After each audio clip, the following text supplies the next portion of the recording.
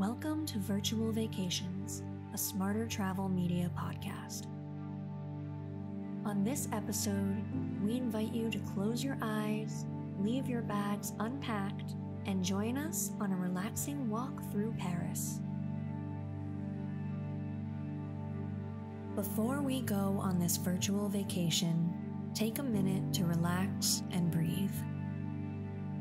Find a comfortable place to sit, close your eyes, and take a few slow, deep breaths.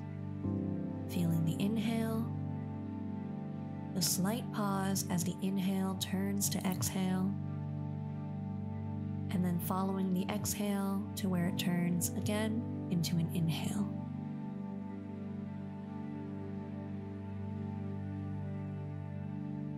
Starting with your feet and slowly working your way to your head, feel the muscles in your body relax. Here, there's enough space to take a pause and come into the moment. Let's begin our journey.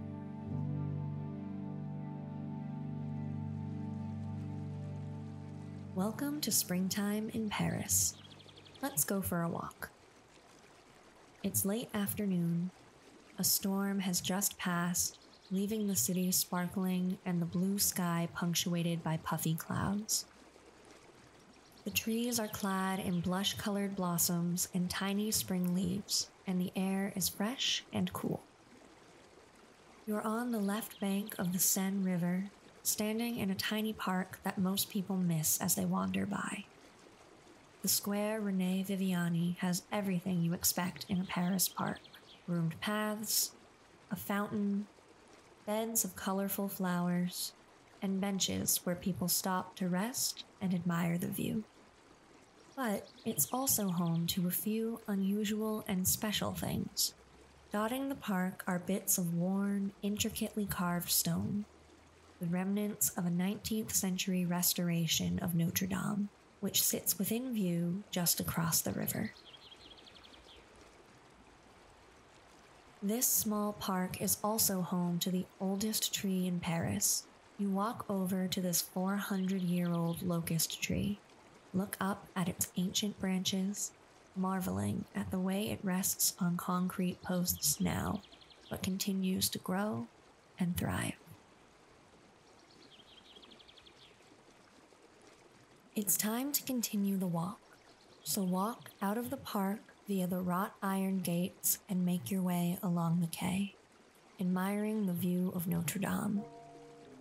From here, you can see the flying buttresses and the restoration, but your destination is a café on the right bank, so you continue on, skirting the Ile Saint-Louis by walking along the bridge at its far edge.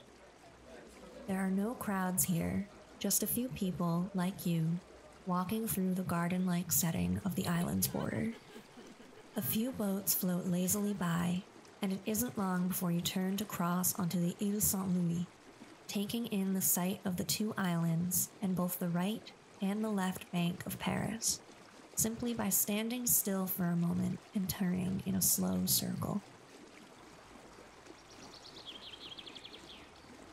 You continue your way, crossing the bridge and stepping onto the Ile Saint-Louis.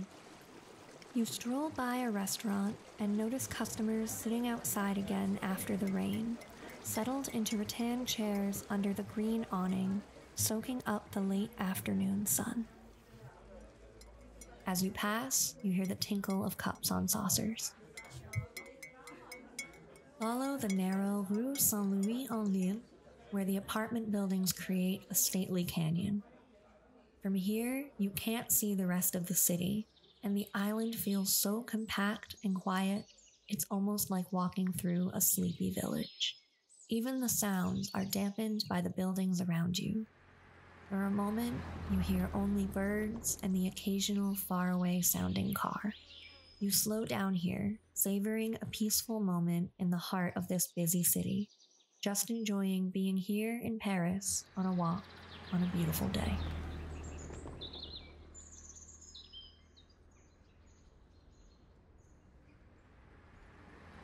Continuing, you turn north, toward Paris's right bank. and cross the stone arches of the Pont Marie. You walk partway over the bridge, skirting the occasional puddle that reflects back the sky, and then pause and look out at the Seine. The river flows under you, shepherding sightseeing boats and barges along its waters, and creating a wide, open space that allows you to get a view of the ornate buildings bordering the river all the way to the horizon. You cross onto the right bank, taking a meandering route along small streets and pedestrian paths, finding your way up a path and then a stairway that leads to a little bistro whose terrace is defined by potted hedges that are small but perfectly trimmed and a thriving green. The smell of roasted chicken and frites floats in the air. A church looms up ahead on the left, and as you pass, you notice the door is propped open. You hear someone practicing the organ. It's a song you don't recognize, but whose notes are light and fleeting and remind you of spring.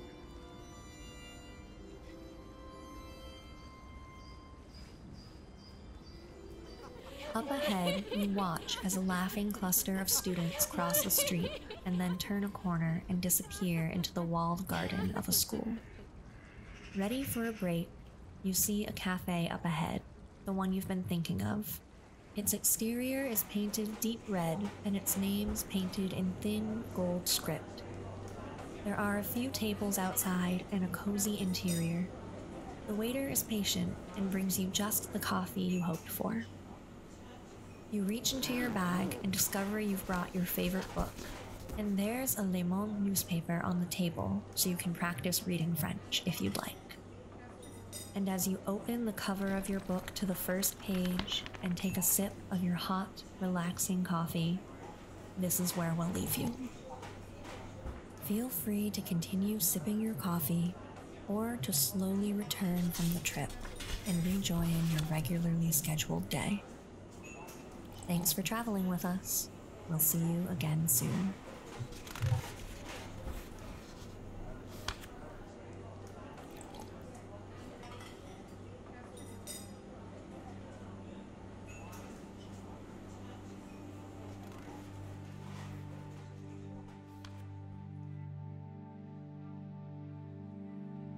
Virtual Vacations is a SmarterTravel Media podcast.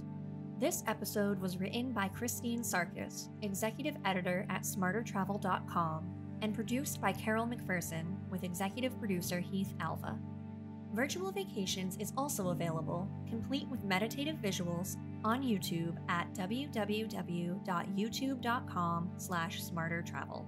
This episode was sponsored by Jetsetter, the stylish traveler's ultimate muse and an insider source for everything you need to live a jet-setting lifestyle.